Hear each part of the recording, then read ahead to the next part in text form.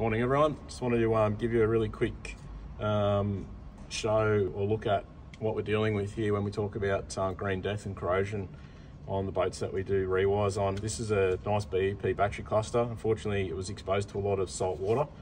You can see here cables were severely kinked. You can see all the green death on the back of the battery switches. What's happened is salt water's got into this cable. This is the main cranking cable going to one of these V6 Mercuries behind me.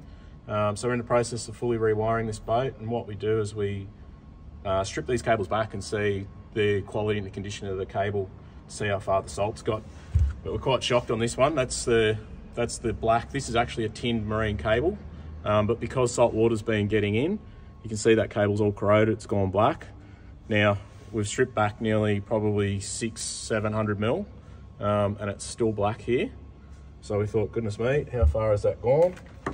We've pulled this through and just started doing a bit of a test, and you can see we start stripping here, still black and corroded, and we're starting to pick up some clean wire here, and then eventually back down there we found clean tinned wire. So we've gone back well over 1 metre from where the battery switch was and where the corrosion was seeping in. You can see that salt over, this boat's about 5 years old, has travelled more than 1 metre down this 25mm battery cable. This is the main cranking cable, and obviously the charge cable coming out of the alternator on that Mercury.